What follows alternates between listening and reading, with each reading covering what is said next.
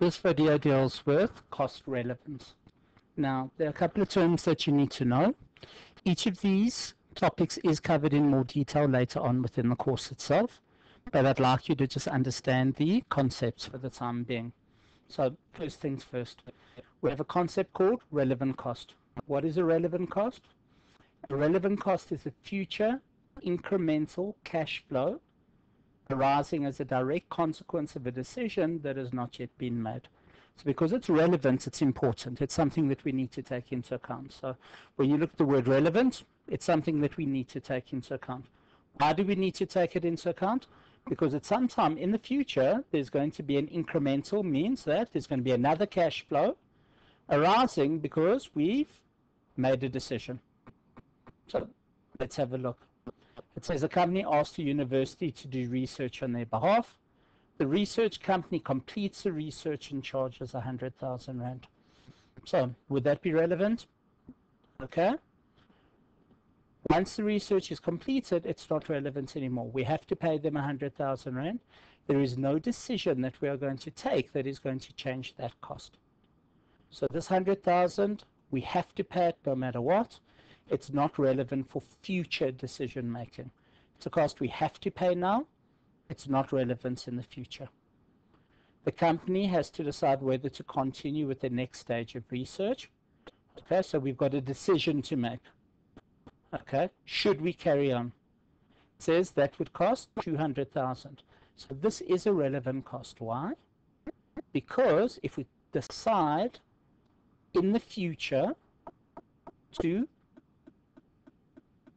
research some more, we will incur a cost, and that will be a future incremental cash flow arising as a direct consequence of a decision that is yet to be made. It says alternatively they could sell the research for 60. Now I know it cost 100, but someone is only willing to buy it for 60. Now that would be relevant. We have got two relevant costs to take into account. I can sell it for 60, or I can continue researching and spend another 200,000 Rand. Depending on which decision I take, either to sell it or to continue my research, there will be a relevant cost implication. So 100, not relevant. But the 200 and the 60,000 are both relevant depending on which decision is yet to be made. So let's just have a look at the key parts of this. Relevant costs are future costs. So something that we haven't incurred yet. It's something that we might incur depending on the decision to be made. They're cash flows. I'm going to make a decision and there's going to be a cash flow implication. Depreciation, not a cash flow. I bought the machine already. They are cash flows. And they're incremental costs. They're not something I've already incurred. It's something that I might incur in the future, should I wish to incur it. So relevant costs are, therefore, future incremental cash flows. The next concept that should be understood is that of an opportunity cost. What is an opportunity cost? Well, it says here, an opportunity cost is the best benefit forgone by taking a proposed course of action. So because I did something, I'm not able to do something else. There's a cost attached onto it. So let's have a look at this example and just explain the concepts of an opportunity cost. It says Mr. X is a lecturer of yours, has 12 hours of spare time. This time could be spent lecturing MAC123 or setting the exam for MAC123. He does not have time for both. Okay. He could take a weekend course for the company where the company would earn 20,000 Rand. Only he is able to lecture the course. The company would need to hire an outside consultant at a cost of 15,000 to set the year-end exam paper, as Mr. X would not have time to set the paper. So, if he lectures a course, and he's the only one that can lecture the course, the company will earn 20,000 Rand. But what is the opportunity cost of that? He is no longer able to set the exam. So what is the cost of him lecturing this course? They're going to have to hire somebody else to actually set the exam. And how much will that cost? 15,000 Rand. So in this case, what is the incremental income? 20,000. And what would be the opportunity cost incurred by the company? 15,000 Rand. Because by choosing one outcome, they would incur costs of 15,000 Rand with the other. Now, differential costs. What is a differential cost? It is a cost that differs between two situations. So in the previous discussion on opportunity cost, we would get 20,000 Rand. Okay. Alternatively, we would have to get somebody to set a paper, 15,000. Would have been better to earn the extra 5,000 Rand worth of income.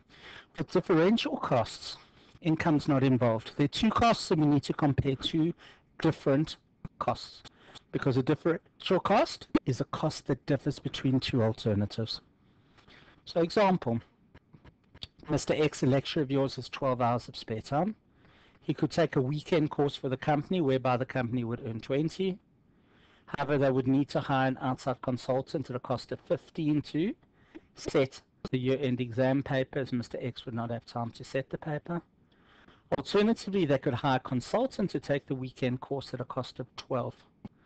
So guys, either way we can earn the 20,000 Rand. So the 20,000 Rand we can do. We can either get an outsider to do the course, or we could actually get our internal lecturer to do the course. But what are the different costs that would be incurred? If we got an outside consultant to do the course, it would cost us 12,000 Rand. And what would then happen? Our own staff member would set the exam.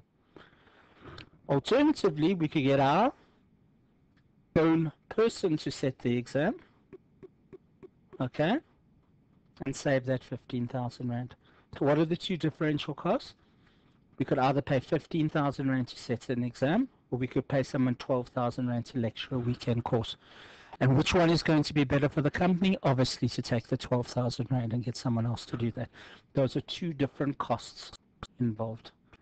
Okay, just to show you something, with the opportunity cost, okay, it says he could take a weekend course and only he is able to lecture the course. That's why there weren't differential costs in this example, because there's no two different costs you needed to compare. You needed to decide what you wanted to do. This one is differential costs. Either spend 12 for one person or 15 for another. Rather spend the 12. The last thing now, a sunk cost. So a sunk cost is something that has already been incurred and cannot be altered. So effectively it does take no position in decision making whatsoever. So have a look here. It says the university has printed notes for 100 students for a tax class. As tax tables change from year to year, the notes that are not used this year would be thrown out at the end of the academic year.